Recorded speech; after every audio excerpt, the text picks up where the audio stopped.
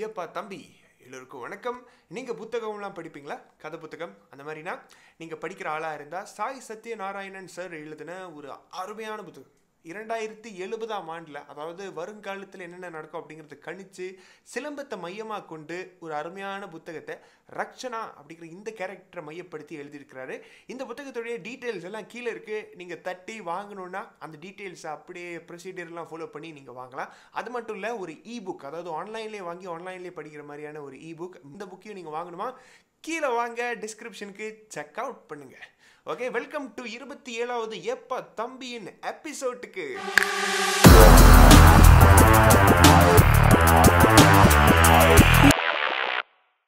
இந்த MCO காலகட்டத்திலுங்க நிறைய பேருக்கு நிறைய கஷ்டம். வேலை இல்லை, டீச்சர்ஸ்க்கெலாம் ஸ்கூல் போக முடியாமல், பிள்ளைங்களை பார்க்க முடியாமல் கொஞ்சம் மனசெல்லாம் உடஞ்சி போயிருக்காங்க. ஆனால் அப்பா அம்மாவுக்கு, இந்த வீட்டில் சின்ன பிள்ளைங்களாம் இருக்காங்கல்ல, அவங்கள வச்சு இருக்கிற இந்த அப்பா அம்மாவுக்கு தான் ஒரு பெரிய ஸ்ட்ரெஸ்ஸே. ஏன்னா எப்போதும் வேலைக்கு போயிடுவாங்க, வேலைக்கு போகிறப்ப ஸ்கூலுக்கு அனுப்பிட்டு போயிடுவாங்க, இல்லை வந்துட்டு பேபி சீட்டர் வீட்டில் விட்டுருவாங்க. இந்த மாதிரியெல்லாம் போயிட்டு இருக்கும்போது இப்போ எல்லோரும் வீட்டில் இருக்கிறப்ப இப்போ தான் தெரிய வருது இவங்களோட வண்டவாளம் தண்டவாளம் எல்லாம், இந்த சின்ன பிள்ளைங்களோட வண்டவாளம் தண்டவாளம். ஏன்னா ஒரு அம்மா இவங்க என்ன பண்ணியிருக்காங்க, வீட்டில் இருந்து ஒர்க் ஃப்ரம் ஹோம், வீட்டில் இருந்தபடியே வேலை செய்கிறது. இவங்களுடைய இந்த ஆஃபீஸ் எல்லாம் இப்போ போகிறது இல்லைல்ல, ஸோ வீட்டிலேருந்து வேலை செய்கிறப்ப ஒரு நாள் இந்த லேப்டாப் பின்னாடி உட்காந்து வேலை செஞ்சுட்டு இருந்திருக்காங்க, பயங்கரமாக டைப் பண்ணிக்கிட்டு. அப்போ அங்கேருந்து பாஸ் வந்து கேட்டுட்டு, சீக்கிரம் அனுப்புங்க, இவங்க வந்து அழாத குறை தான், ஏன்னா அவ்வளோ ஸ்ட்ரெஸ்ஸு, வேலை செஞ்சுட்டு இருக்காங்க. அங்கேருந்து பாஸ் வந்து பார்த்துட்ருக்காரு. இந்த சின்ன பையன் இவன் வந்து அம்மாட்ட என்ன கேட்டிருப்பான், அம்மா சீக்கிரம் கேம் விளாண்டு முடியுங்கம்மா, நானும் கேம் விளாடணும் அப்படின்னு சொல்லிட்டு போயிட்டான். அந்த பாஸ் வந்து பார்த்துட்டு, கேம் விளாண்டுட்டு இருக்கீங்களா அப்படின்னு சொல்லி டென்ஷன் ஆகிட்டாரு. இப்போ இந்த பையனை பெற்று வளர்த்து அவங்க அம்மாவுக்கு பண்ண வேலையை பார்த்திக்கிறேன். இது மாதிரிலாம் நடக்குது. ஆனால் ஒரு சின்ன பையன் மனசில் இந்த லாக்டவுனில், இந்த MCO காலகட்டத்தில் என்ன நினச்சிட்டு இருக்கான் அப்படிங்கிறது ஒரு அக்கா எனக்கு அழகாக விளக்குனாங்க. அவங்க என்ன சொல்கிறாங்கன்னா, நம்ம தான் ஏன் நினச்சிட்டு இருக்கோம் இவன் நம்ம மேலே பாசமாக இருக்கான்னு. அன்றைக்கி இவன் என்ன தெரியுமா பண்ணா, அவங்க வீட்டில் ஒரு சின்ன பையன் இருக்கான், இவன் என்ன பண்ணிக்காரு, ஒரு கார் சேவையை எடுத்துகிட்டு, அம்மா பிடிங்க வாங்க கிளம்புவோன்னு சொல்லியிருக்கான். எங்கடா கிளம்புறது, எங்கேயும் வெளியே போகக்கூடாது, என்னை அங்கே கொண்டு விடுங்கன்னு. எங்கே கொண்டு விடுறது அப்படி யோசிச்சு பார்க்குறாங்க. ஓ, பேபி சீட்டர் வீட்டுக்கு போகணுன்னு இவர் ஆசைப்படுறாரு. இவருக்கு வீட்டில் இருந்து ரொம்ப டென்ஷனாக இருக்கான், வீட்டில் என்னை வந்து ரொம்ப கண்ட்ரோல் பண்ணுறாங்க. பையனுக்கு இருந்தால் 3 வயசு 4 வயசு தான் இருக்கும். ஸோ இந்த மாதிரியான ஒரு சிச்சுவேஷனும் நடக்குது.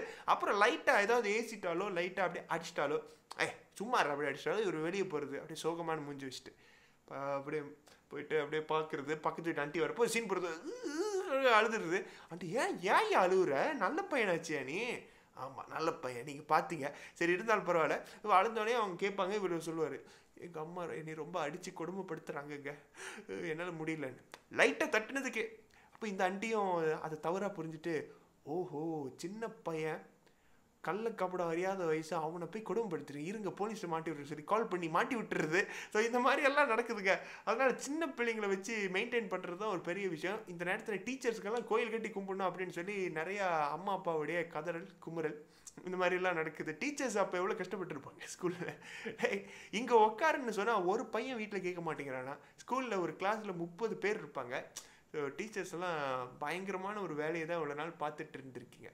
ஏன்னா யாருக்குமே பயப்படாத இந்த பசங்கள்லாம் இப்போ வந்து பயப்படுறாங்க.